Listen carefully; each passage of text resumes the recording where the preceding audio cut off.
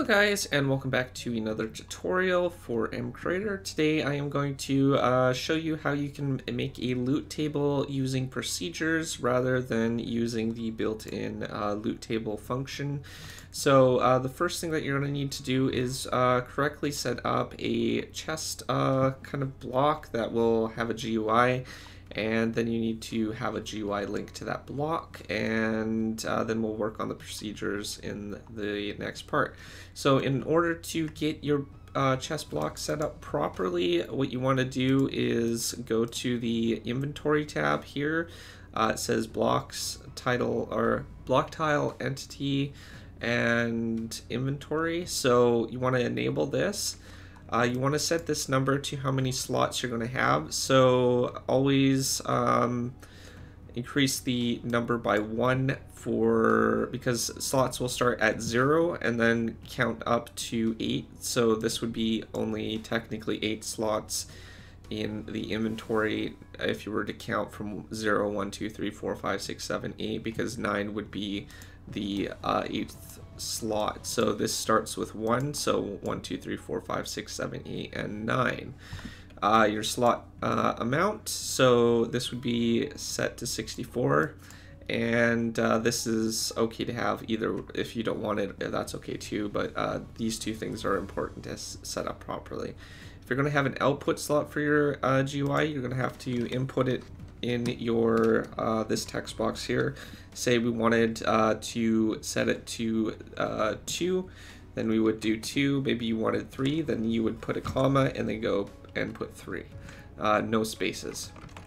But we don't have any output slots, so that's fine. So when you're finished with that, just basically save that and move on to the GUI. So when you open up the GUI, what you want to do is you want to go and under the end or bind GUI to block, and then you want to select your block that you're binding it to.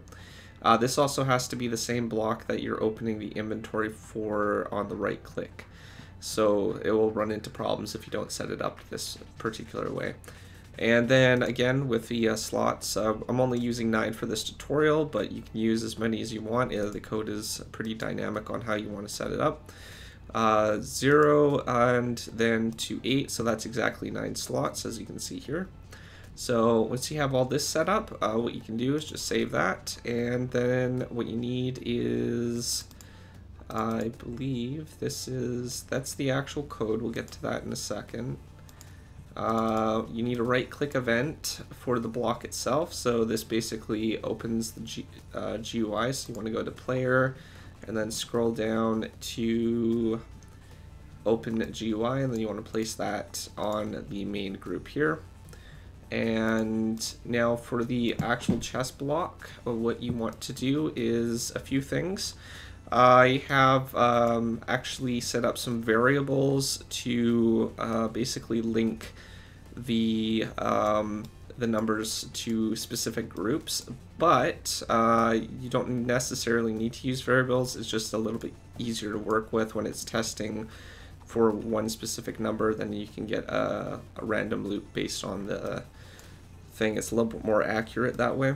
So to do that, what you need is to set up a number variable on the side here. It's just a local variable, so you want to go number, and then you want to type the name in. I've named it random number slot, and then the slot number. So once you have that set up, you just want to basically set the variable. So if you go to the variables, set variable, and then go to the math, and then put a random operator or random number generator on there, and that's all you basically need to do for each one of your slots at the top of the code here. Basically how code works in any code language is it starts at the top and then it reads it going downwards. So all your basically starter up things that are going to be used in the actual code below needs to be at the top of the document, or it won't work properly. So just make sure that this is up here, and then you can start putting in your random loot tables. So basically what this is doing is, because when the block is placed down, it's going to basically check to see if the slot number is equal to error. And if so, then what it's going to do is check for the random number. So that all these numbers are going to be the same now because we've basically set it up to one variable. So it's going to be checking the variable, the same variable over the course of this. So it's going to start with if it's greater than, actually that doesn't seem right, does it? Okay, so 1 second here. No, that's correct. Okay, so if it's greater, no, that can't be right. Okay, let me just fix this up a little bit in just 1 second, and I'll get back. All right, I've changed around the code just a little bit, so I know this particular code will work perfectly fine.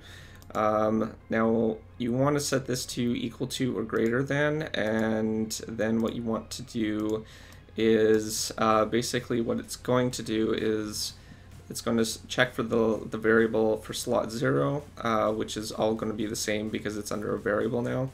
And if it's greater than 75, which is only a 25% chance, then it's going to give a diamond. If it's lower than that, then that's going to check for the next one if it's not that number. So the next thing on the list is 0.5, which is a 50% chance. So if that's true, then it's going to run that. If not, it's going to move down to the next one.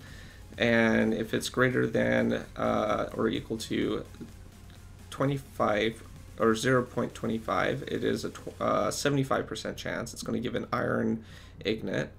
And if that's still not true, if it's under 25% or under 25 in the variable, then what it's going to do is just spawn error.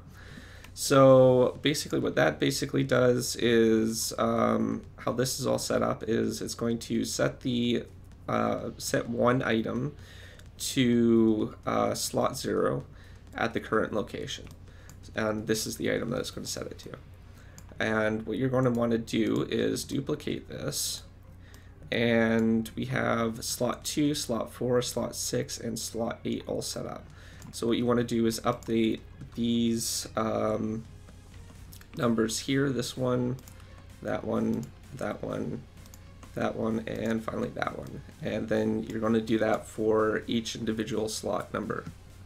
Now the last thing that you want to do before you save and compile this is make sure that you are setting or checking for the right variable. Now up here we basically set all the different variables to have different numbers. So each item will, or each slot will have its own random number. So what we need to do is, this is set up for slot 0. All these, because we cloned it, are set to slot 0, so what we need to do is set it to the respective slots for those inventories. So that was slot 2, this is slot 4. This is why it would be a good idea to indicate on your variable what kind of slot it is. And this is slot 6, so you want to just make sure this is all set up properly. And finally, slot 8. So when we get down here, what we'll do is we'll save this, and then we'll hop in game and I'll show you how it all works. So before I forget, what you need to do is also set your right-click event to open the GUI to your block here, and the procedure that you're going to have for your the block for actually generating the thing can either be under a right-click event, or it can be under when block added. It's probably best to have it when block added. So what you would want to do is basically empty your, place it down in your structure. If you're having it generate in a random structure or something like that, empty the, it'll generate the ore immediately, empty the ore, and then what you want to do is just close it, and then it won't generate again. But when it generates in the structure, what it will do is update the items again. So another thing that I should probably note now is people will be able to get the items over and over again if they pick up or break the block. So you might want to make every like a cloned block of this without the procedure to generate the ore, and just have this particular block drop that particular block there, and then people won't be able to cheat and basically get the items repeatedly through the generation. So you're basically making two of these blocks, but one doesn't have the actual loot table procedure that opens and does all that other stuff. So just a small tip there. So let's quickly hop in game and I'll show you how it all works. So if we basically place down our block, what it will do is automatically generate the items. So as soon as we click on it, the items will already be generated. So if you're placing a structure down and you're basically generating a structure, then what you would want to do is place it down like this and then remove the items. So when you go to open it again, it's empty. And then you would save your structure, and when the structure is added, this block also gets added, so then it will generate the items again.